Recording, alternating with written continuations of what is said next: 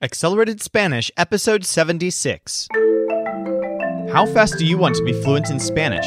Using our tested system that combines timeless language learning hacks with a memory palace of mnemonics, you can be ready to integrate with native speakers in as little as 1 month. Today we're going to learn several new tangible physical nouns in Joel's main hall. We'll move basically from the top to the bottom of the hall, starting with the ceiling, where we've already stored the words agua, luz, fuego, and aire. On the right side of the ceiling, near the fuego wig and the aire air vent, he has something that looks like a fan, a ceiling fan, but instead of a real fan, Joel has a solid gold oar hanging from the ceiling that's constantly rowing to move the air around.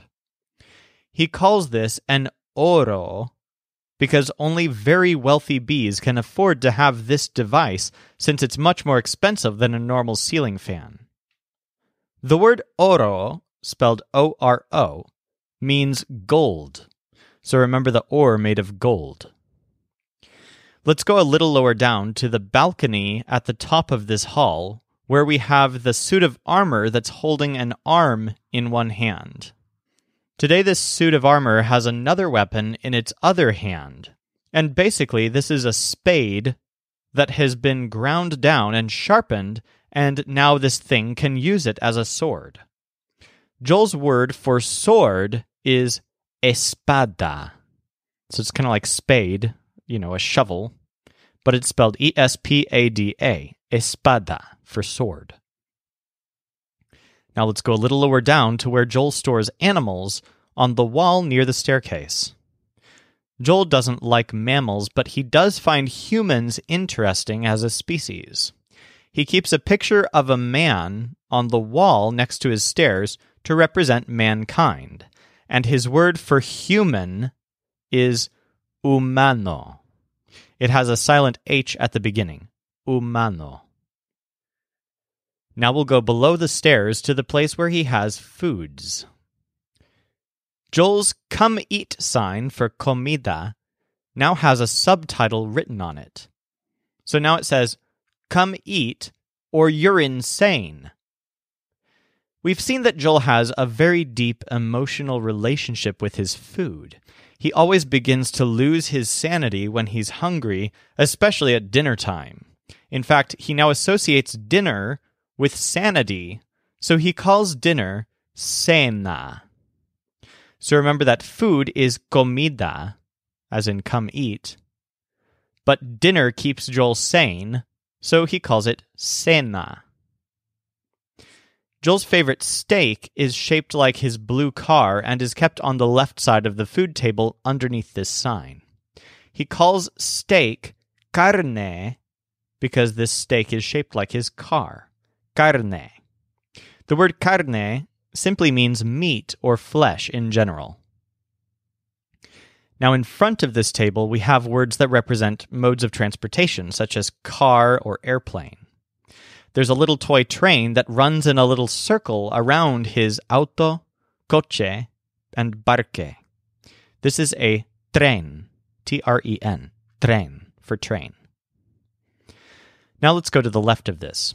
There's a little table near the food table. Joel likes this little table to catch the mess from the food that spills off the table because he doesn't want it to get on his carpet.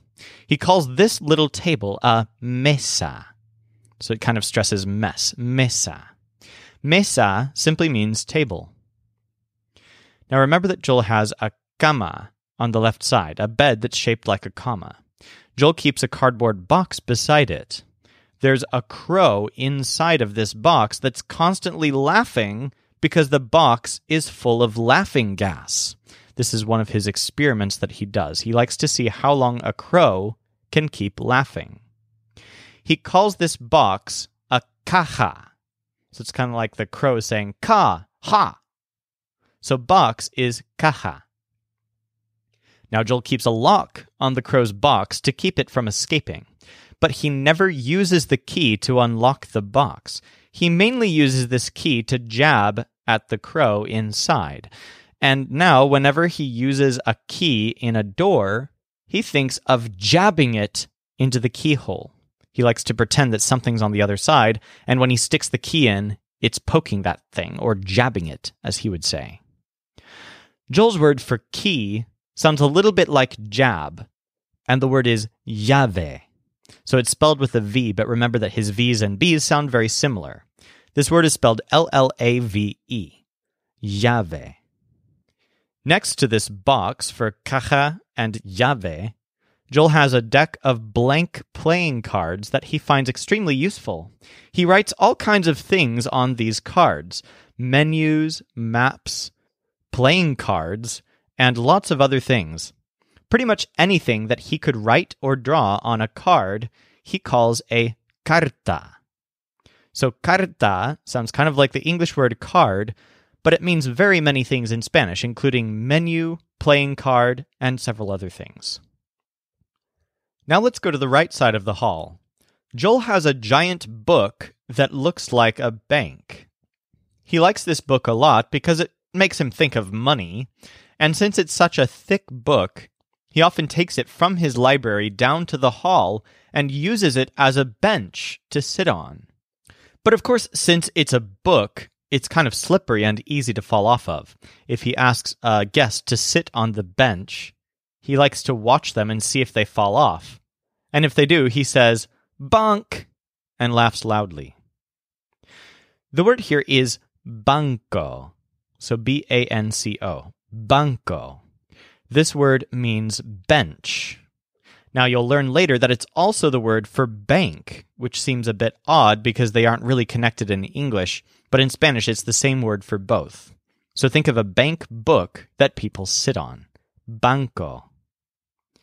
Nearby, there is a seagull with a bow on her head that Joel has received as a gift. Joel's favorite things to give and receive as gifts are gulls or gals. In fact, this particular seagull has been gifted and re-gifted back and forth between Joel and other people many times because it makes such a great gift. The word for gift in Spanish is regalo. So the stress is gal, but it's like a seagull that's a female, so you could think gull or gal. Regalo. In tomorrow's episode, we'll learn more nouns for people in the living room and feelings in the dining room. This show is brought to you by masterofmemory.com. Music for this episode was provided by the Seattle Marimba Quartet, and I'm Timothy, encouraging you to take action. Knowledge is not power until it's applied, so start speaking Spanish now at SpanishinOneMonth.com.